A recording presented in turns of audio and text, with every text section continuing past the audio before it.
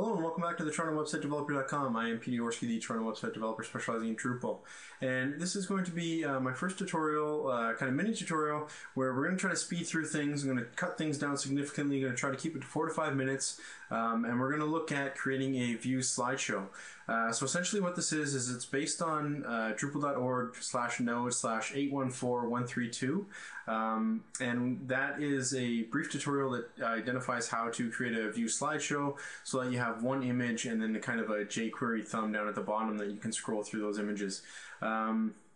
The reason why I'm doing the screencast of it is because if you're like me, you learn visually, and sometimes you run into errors as you're trying to do things, minor tweaks that you don't realize or pick up on. So I'm going to show you exactly how to do it. Let's dive right into it. First things first, you have to install View Slideshow, and View Slideshow comes with another module. It's called Single Frame, so you want to enable that as well. So you have two modules that are installed. Next, you're going to using CCK, you're going to create a content type specifically for this. So I've created a gallery content type, and what this will do is it'll allow me to embed a number of different images on a given node. So for one node, I can have 10 different images, and that's kind of my gallery of certain images that pertain to a different theme. So next, we're going to go into views and add a view, and we're just going to give it a simple name. So it's a gallery of, and this has to be alphanumeric. So gallery. That's a terrible name. Don't use that name. Views description. So this is just going to be gallery of images as a single frame. Again, don't use that. That's terrible. It's a good thing this isn't a live site. So we always add tags. So it's going to be custom and gallery, right? Good to do if you're going to have lots. View type is node. Hit next. Now what we're going to do is in fields, we're going to add our image.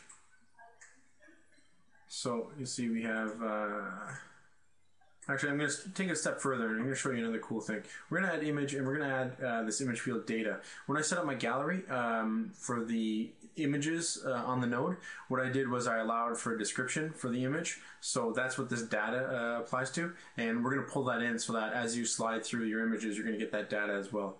The tutorial doesn't show you how to do that, but it's kind of cool. You can create your little captions underneath images and that kind of thing, and overlay them with some CSS. So next, you're going to ungroup the multiple values for the images, and I'm taking my label off, and I'm just going to use an image. This is where if you want to use image cache, you could resize your image and you would choose it there. Now this is the label for the data. We're going to take that off. Don't care about trimming it.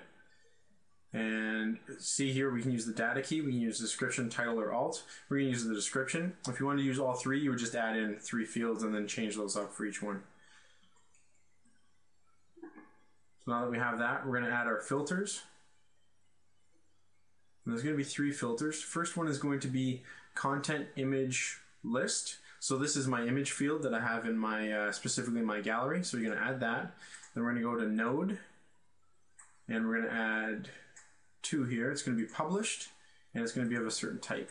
We want it to be published because we only want published images to be seen, and we want this specifically to be of my gallery type. So what you didn't see there was just list. I set that to true, then I set to published, and then is one of gallery. So, sorry, I'm moving fast, but it's because I want to try to keep it to a tight timeline. Next thing you're going to do, add an argument. And you scroll down to arguments. We're going to add it for the node. We're going to pull in the node ID. Node ID. And we're going to say action to take if argument isn't present. We're going to provide a default, and that default is going to come from the URL. If you watched my previous video tutorials, I think it was in Simple News or my Related Queue module development, you'll know that despite having a path auto enabled, every node on Drupal carries the same system URL, which is node/some number. So that's what this is doing. It's going to pull in that some number if the argument isn't provided. You can add a validator. We're not going to do that. We're just going to hit update. Great. Now, next thing you have to do, style. We're going to change that. And this is where we get our slideshow. Right, that's the module that we installed. We're going to hit update. And make sure this is single frame. If you don't have single frame here, it's because you didn't install the module or enable the module. Just go back to your modules page and you can get that done. Some of the settings here you can change and play with. They're beyond the scope of this. But the one cool thing that we are going to do is we are going to use Pager. Pager is going to be set to bottom. And what we're going to do is use thumbnails. We're not going to enable the slide, pause, or anything like that. Sync, that's all fine. We'll update. Excuse me. Great. And we just want to make sure that Pager is enabled here. Don't think that matters, but either way, we're going to make sure. Great, so that's all good. We're going to go ahead, we're going to add a block. And we're just going to give this block a name. Gallery block. Update. And there we go, now we have our block. And don't worry about that, that's just autofill that's not working. So now, I didn't do this before because I wanted to show you. Go to Edit Gallery Display Fields, go to Basic. We're going to actually exclude our image, and that's going to be pulled in from the block now. So we don't want it in the teaser. We don't want it in, and we'll just choose hidden as well. Don't have to choose hidden because we're excluding it, but that's okay. So just hit save. Now we're going to go and enable our block.